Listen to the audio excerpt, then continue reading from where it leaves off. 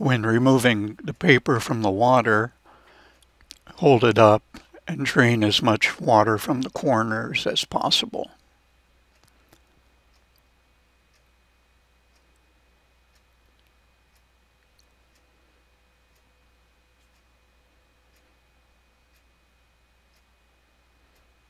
To the right of the tub is an area where the excess water is rolled off of the paper onto muslin cloth.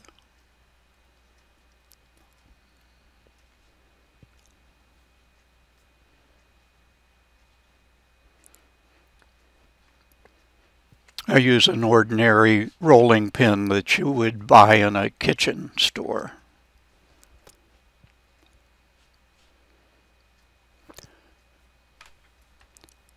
The muslin dries quickly on its own, but you could use a hair dryer if you're making a lot of prints at one time.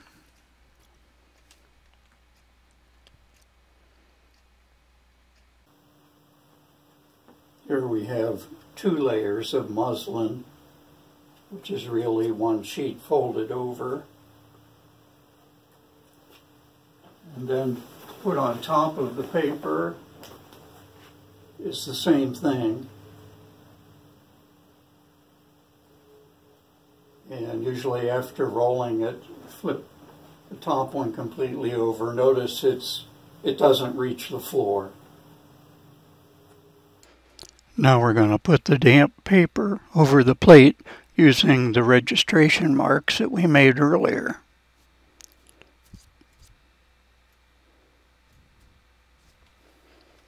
Then we're going to flip the felts over the paper. I used 3 layers of polypropylene felt, 1/8 of an inch thick.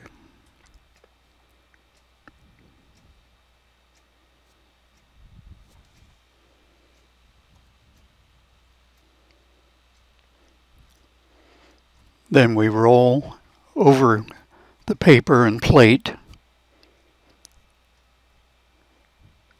You can feel when you come to the plate. Then you'll feel again when you drop off of the plate. And be sure to go to the very end of the paper. And then we roll back to the starting position.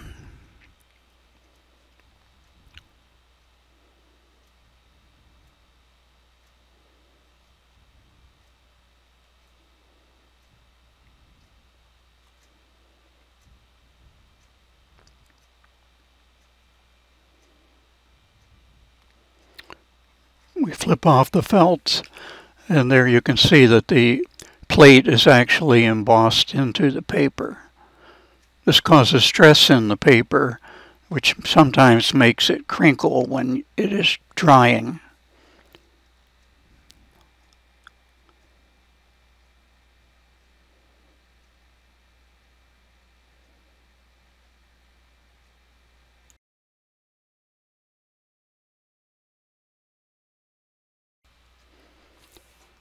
To prevent curling or crinkling of the paper as it dries, I use pieces of wood to actually hold the edges of the paper in straight lines.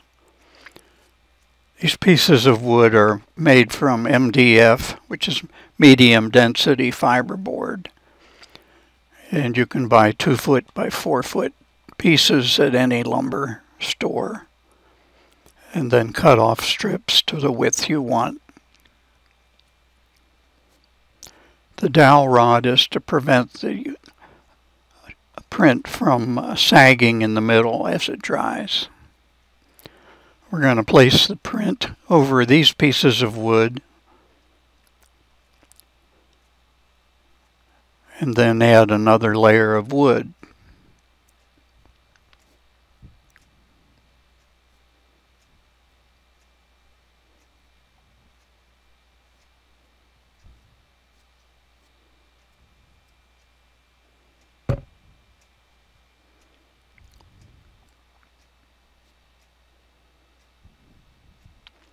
The gaps in the corners of the 4 pieces of wood allow air to move and the moisture to escape.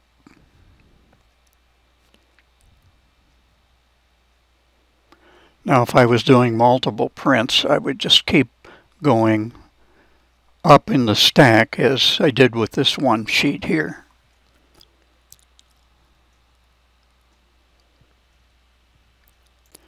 Now I'm placing the plate here next to the print to show you that the print is a mirror image of the plate.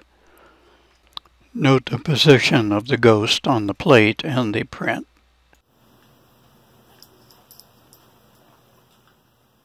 Okay, it's time to clean our plate. It's just a matter really of running water over it and wiping it with a towel. Sometimes I forget and leave the plate on the press and find it a week later. That's really no problem. I just soak it in a sink full of water for about 10 minutes and then clean it in this same manner.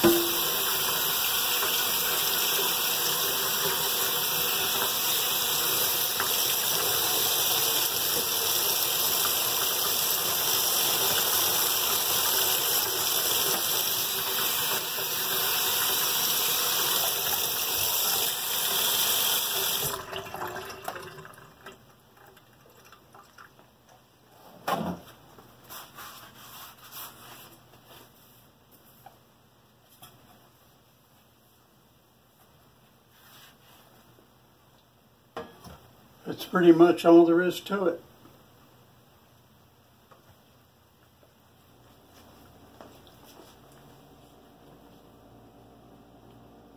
The marks on the plastic sheet were made by a standard Sharpie, and they can be easily removed with various solvents that you can get any place where they sell paint.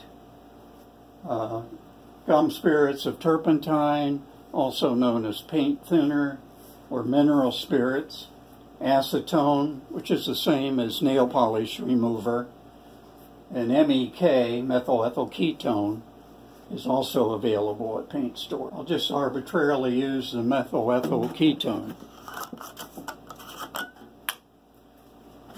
Just wet a paper towel a little bit, and it's gone.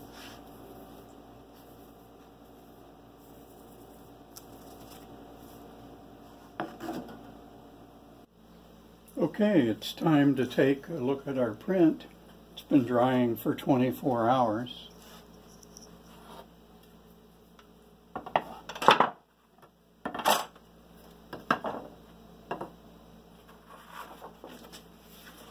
And there it is.